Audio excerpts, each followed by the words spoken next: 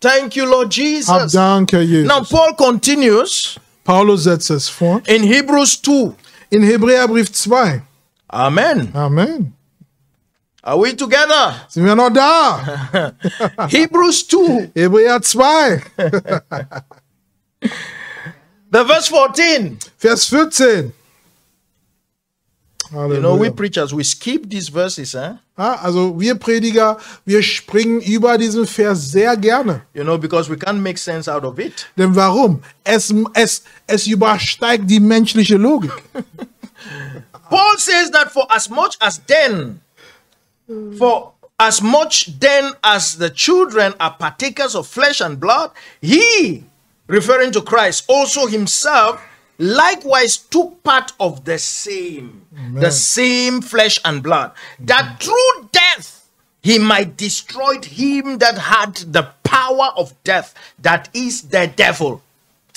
Weil nun die Kinder Blutes und Fleisches teilhaftig sind, hat auch er bezieht sich ja auf Christus, in gleicher Weise daran Anteil gehabt, um durch den Tod den zu vernichten, der die Macht des Todes hat. Das ist der Teufel. Amen. Amen. Paul says that Jesus took flesh and blood to destroy the one who has the power of death, the devil. Jesus, also Paulus sagt hier, dass Jesus, er wurde teilhaftig, und zwar des Fleisches und des Blutes. Wozu? Damit er denjenigen vernichtet, der die Kraft des Todes hat. Und das ist den Teufel. You see, the way we see the devil, Die Art und Weise, wie wir den Teufel it's betrachten, not the way Paul and Jesus saw him. ist nicht auf die Art und Weise, wie Paulus und Jesus den Teufel betrachtet haben. That's the difference. Und das ist der Unterschied. Now, Paul is referring to the old man here as the devil, just like Jesus also referred to the old man as the devil in John 8, the verse 44. Also, Paulus bezieht sich hier auf den alten Menschen als der Teufel. Genauso wie Jesus in Johannes 8, 44 sich auf den alten Menschen als der Teufel bezogen And hat. so Jesus died Also Jesus starb, to destroy the one who has the power of death, um denjenigen zu vernichten, der die Kraft des Todes hat. which is the devil. Und das ist der Teufel. You see, we have a lot of problems. Wir haben viele Probleme. You know,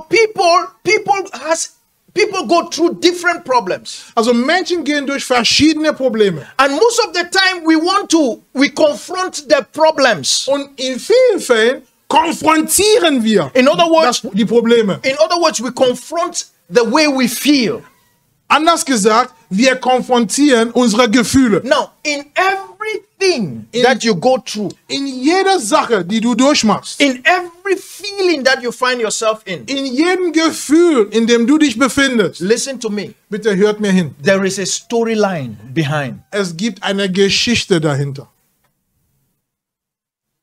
Is it not true? Stimmt das nicht?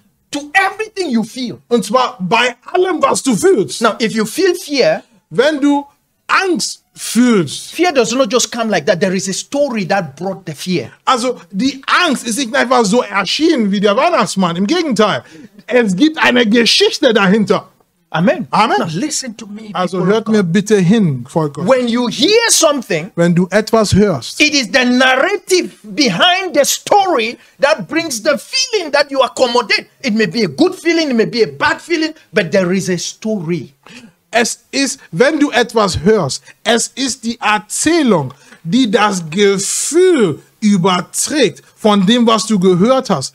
Es mag ja ein gutes Gefühl sein, es mag ja ein schlechtes Gefühl, aber der Punkt ist, dass hinter jedem Gefühl gibt es eine Geschichte. Now listen. Bitte hört hin.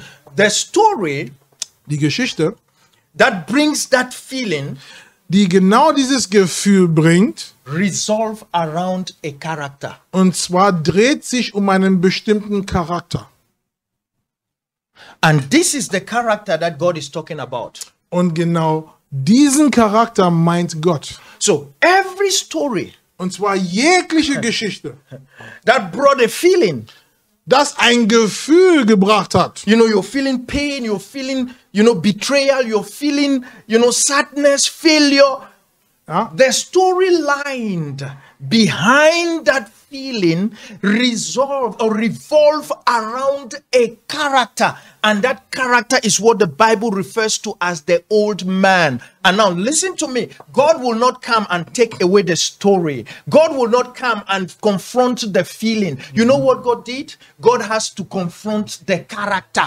He confronts the old man. When the character is taken away, the story lost its power. Amen. That is what God has done in Jesus Christ. He didn't come and get into your abuse. Somebody betrayed me, my friend didn't like me, you know, I went through this, they did that to me, all that story. Jesus came, he said, I don't want to hear all about that. The only person I'm looking for is the character to which that story is pointing to. And he held that character called the devil, Adam, the old man, and he destroyed it in the grave. And when he rose again, a new man arise. And that new man, the storyline does not correspond to that new man anymore. And so whatever you have gone through, when you are holding on to the story, you are holding on to your old man. And so you will suffer what the old man suffered. Am I speaking today? Am I speaking to somebody? Yes, sir. That story is not your story. Amen. Until you know that, you will enter into Christ, and Christ's story has no abuse. Amen. Christ's story has nothing that has to do with oppression. Hallelujah. And this is what the Bible says, that Jesus became flesh, Hallelujah. that he may destroy the power of death, which is the devil. Amen. And when he did that, we became free. Hallelujah. Halleluja. You're free. Amen. My Father. Halleluja. Preis den Herrn. Wir können den Pastor einfach weitermachen lassen. Nur er soll ja andere auch mitbekommen. Es ist wichtig zu verstehen, dass hinter jedem Gefühl eine Geschichte da steckt. Und in dieser Geschichte, da dreht sich um einen Charakter. Und genau das wurde hier offenbart. Du magst dich ja zum Beispiel betrogen fühlen, verletzt fühlen, also missbraucht fühlen und. Doch hinter diesem Gefühl gibt es die Geschichte. Und diese Geschichte dreht sich um einen, ich sag mal so, um einen Charakter. Und diesen Charakter wurde hier genannt, der Teufel. Sprich, der alten Menschen. Ja, der alten Menschen. Doch guck doch mal, was Jesus mit diesem alten Menschen getan hat. Jesus hat nicht auf die Geschichte geachtet. Ach, so hört sich das an. Oder auf das, oh, so fühlt sich das an. Ach Mensch, nein. Jesus ist hinter dem Charakter, um den sich die Geschichte dreht. Denn warum? Wenn man den Kern hat, dann hat alles andere, die ganzen Periphere, sie haben nichts mehr zu melden. Und deshalb, Jesus hat den Kern, sprich den alten Menschen, Adam, und das, was hier als der Teufel dargestellt wird, er hat den ergriffen. Und er hat den bei seinem Kreuzigen, seinem Tod und bei seinem Begraben, er hat den vernichtet. Und nach seiner Vernichtung, was ist geschehen? Es ist wichtig hierbei zu verstehen, dass in seiner Auferstehung einen neuen Menschen ist entstanden. Mit einer neuen Geschichte, mit einem neuen Gefühl. Und deshalb es ist wichtig, so mal zwischendurch zu grätschen. Wenn du dich als neuer Mensch siehst, aber du hast das Gefühl vom alten Menschen, da passt irgendwas nicht. Das bedeutet, du bist immer noch in der Romanze mit dem alten Menschen. Also trenne dich von dieser Romanze. Trenne dich von dem alten Menschen. Denn warum? Der alte Mensch ist vernichtet. Doch wenn du in deinem Gedanken, in deinem Gefühl, in deiner Entscheidung, in deinem täglichen Leben immer noch mit dem alten Gefühl spielst, du lädst den alten Menschen ein und dann bleibt er, als wärst du kein neuer Mensch. Und deshalb ist es wichtig, dass man den Alten loslässt, sondern man freundet sich, man vermählt sich mit dem Neuen an.